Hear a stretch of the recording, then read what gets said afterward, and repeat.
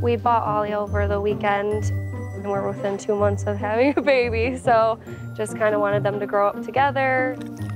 Thank you. When we had the opportunity, we couldn't pass it up. Good morning. Morning. So, tell me what the story is. So, we didn't realize till we got him, like, part of the way home that he's pretty scrawny for a puppy. Like, puppies are supposed to be nice and chonky, and you can feel all the little chonky bones. is the word. He is a little bit on the skinny side for what I would like for a young pup. Once we got him home, we kind of noticed that he was walking a little bit funny, that he wasn't eating very well. And I'm just really hoping that he's not terribly sick with anything. As I was watching him walk around, his hind legs have a kind of deformity a little bit, and he does have some delayed reflexes back here. He almost like crosses his legs over when he's walking too. And has he been able to eat anything since you've gotten him? He eats. He has trouble eating hard food. Like I'll give him soft food and he'll eat it pretty good. But when I try to give him hard food, even if you add like water to it, he'll just kind of like chew it around and then spit it back out. Okay.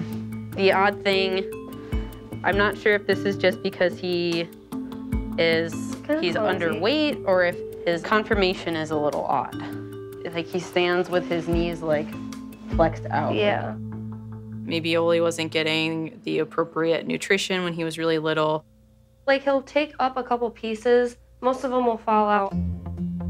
I have the dewormer so we can kind of see how he handles that.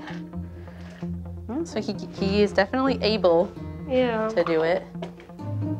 So you're just messing around with us or something.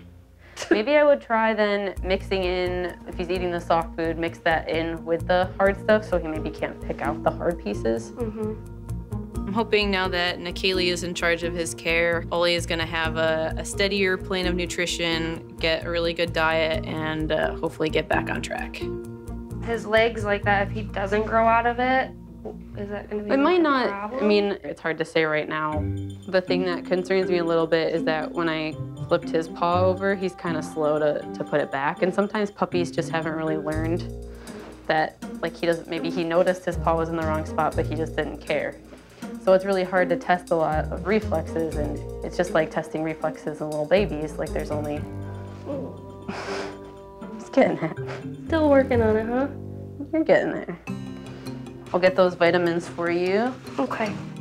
We've done everything we can do for now, and hopefully we can get him nice and chonky like puppies should be. Come here. And hopefully his legs will follow.